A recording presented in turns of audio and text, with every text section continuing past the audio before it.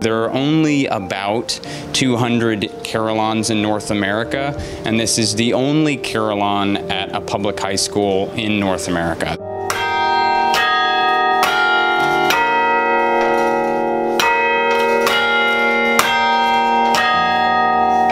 The late Les Corey, who was the president and the sort of like cheerleader of the Durfee Bells Preservation Society, I had established a dialogue with him when he was still with us. Through Les, we were contracted to remove the bells, put them in storage back at our foundry in Virginia for 2 years while this edifice was being built and prepared to then accept the new instrument.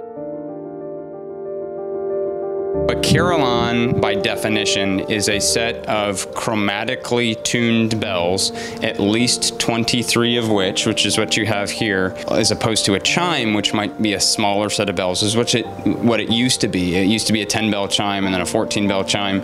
You're kind of limited to what you can play.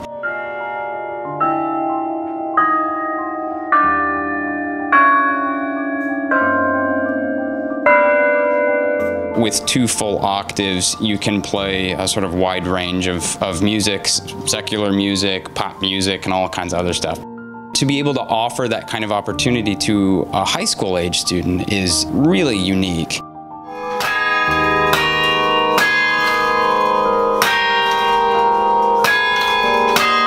You play them sort of like a piano, but instead of playing with your fingers, you play sort of a joke, but you sort of play whack-a-mole with your fists, right? In that you close your fists up like this and you can play the keys that way.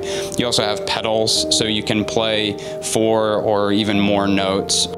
A student that is musically inclined and that has a history or experience with a piano or an organ is going to translate very well to this kind of instrument.